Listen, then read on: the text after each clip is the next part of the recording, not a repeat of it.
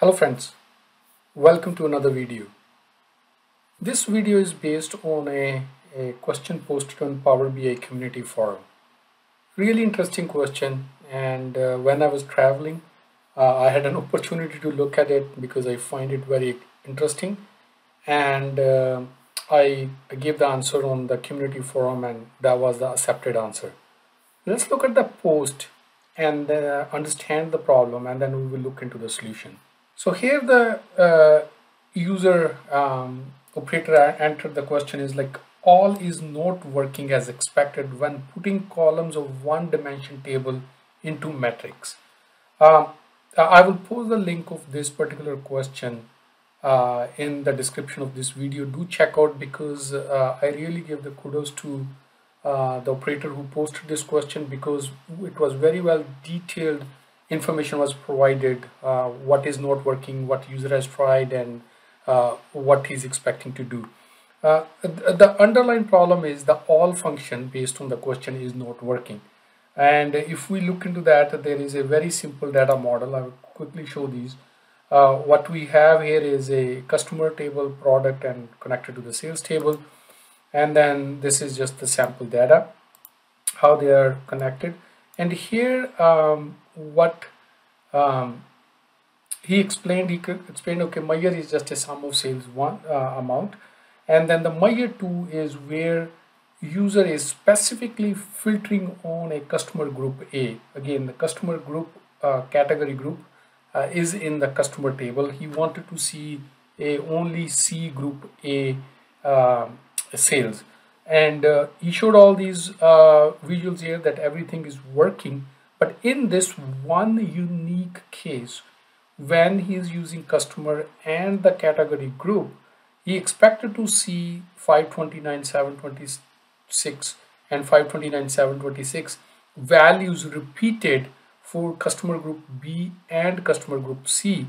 And the reason why he's expecting this to be work because he has remove the filter on the category group with all and then just filter for category group A. So the expected behavior is that for each category group, these values should show up and repeat for category group A. So theoretically, this should work in all case scenarios. It works, but only in this one specific scenario when he's using customer name from the customer table and category group on the columns from the customer table, the DAX Meyer is not working.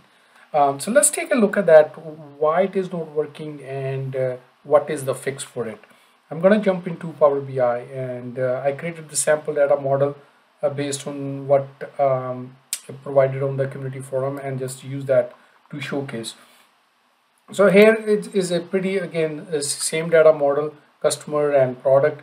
So if you look at the raw data here in the matrix 1, we have a customer on the rows and customer group or category group on columns. So what we have is for C1 and C2, which are part of category group A, this is their sale. C3 is part of category group B and that's its sale. And C4 and 5 part of category group C. 4, 5, 6 and 88 is their sale. So that's basically the raw data.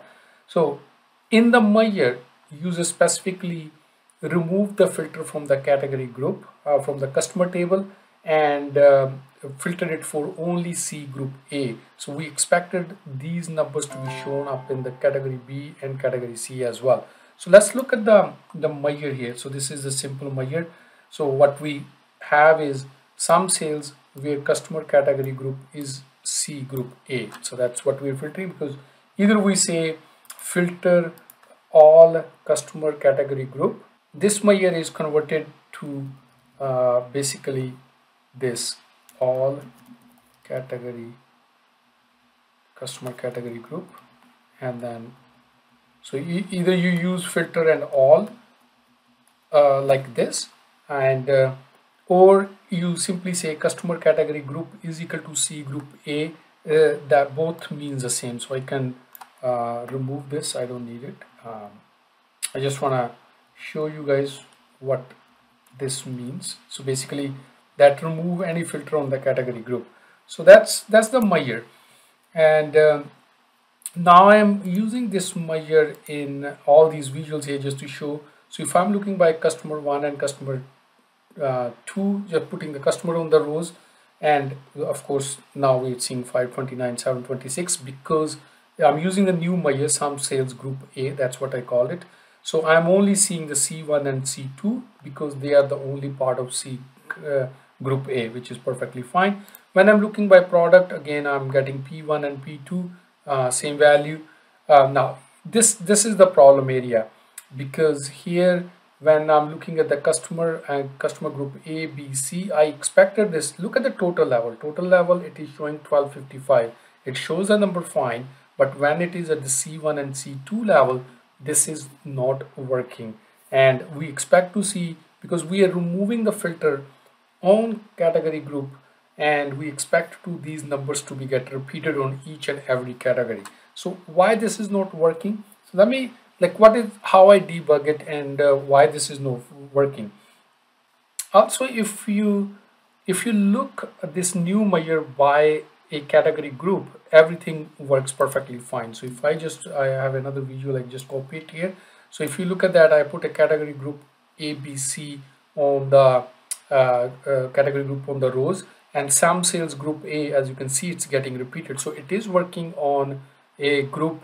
If we look at the data by group as well, so this is the expected result. But as soon as we use the customer name and the category group on the same visual, we are not getting the same result. But at the total we are getting, but not at the row level. Let me show you another example here. I have another visual here which I just created and copied from another page. So I'm putting category group again on my rows and the products on P1, P2, and as you can see, it is repeating for each product the same number. So everything is working as expected, as I said, and also as mentioned in the post on the community forum, everything is working as expected, but only in this one use case when we're using columns from the customer table, this is not working.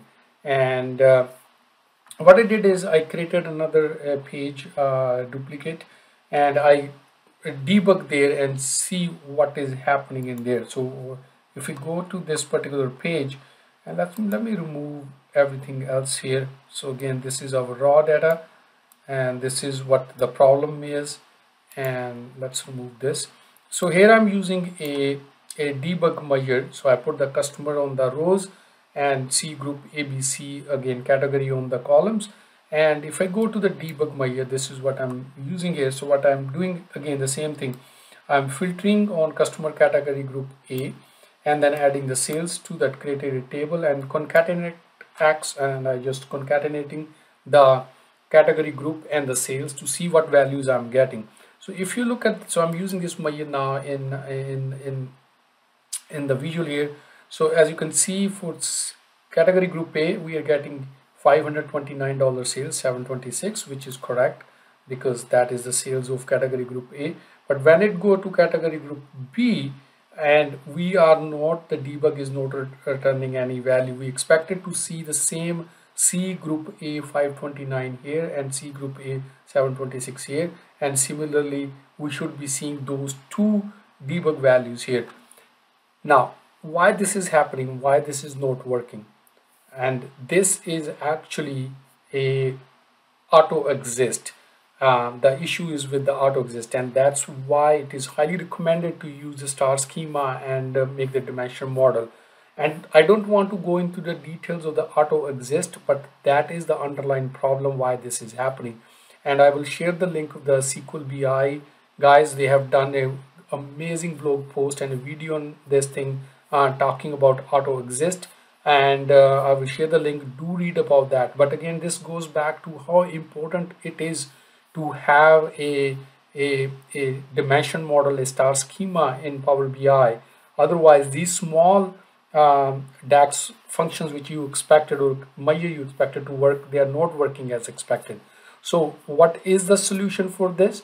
So what I did is I created another table called category group. I created a dimension, and I wanted to show you guys that. So I created another dimension. So this is the original layout, but if I go back to the newer one, I created another dimension called category group, and directly linked it with the sales table.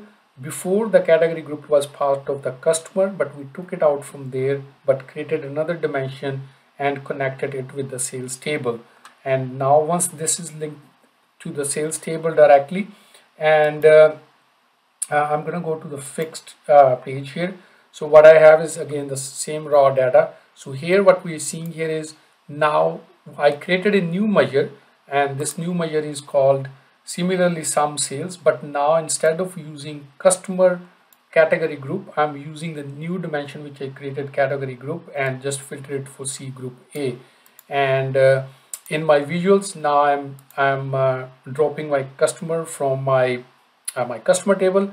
Category, I'm dropping it from my using it from my new dimensional table and my new measure. And this is what we were expecting in our original without improving the data model. This is what we were expecting, what we were getting the blank value. As now you can see, even we are on a group B and group C, and C1 and C2 does not have a sale for group B and group C, since our measure is filtered for group A, and we are removing all other filter which are coming on the category, and we are seeing the repeated value on our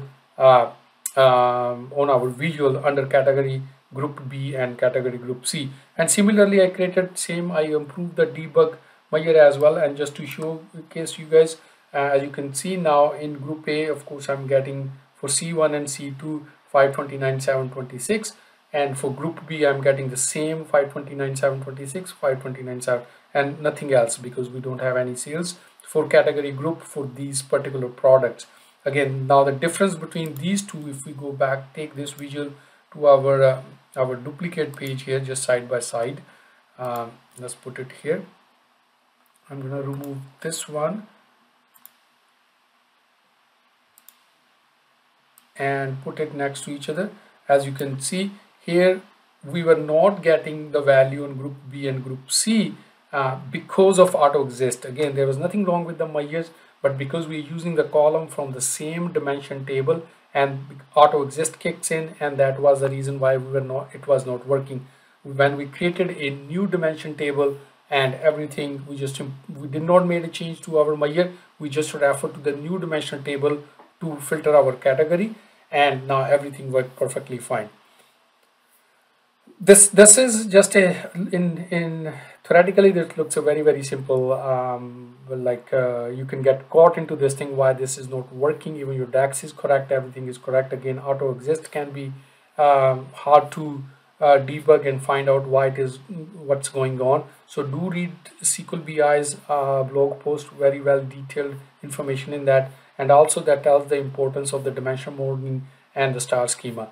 I hope you find this video useful. If you are running into this kind of challenges, what is the solution, why you are seeing the DAX measure is not working, I hope it answers some of those questions. Until next video, have a great day. Do subscribe my channel. Again, as I said, I was away for a few months, and now I'm back and will be bringing a lot more videos. Stay tuned. Do subscribe my channel. Until next video, have a great day. Thanks for watching. Bye for now. Thank you.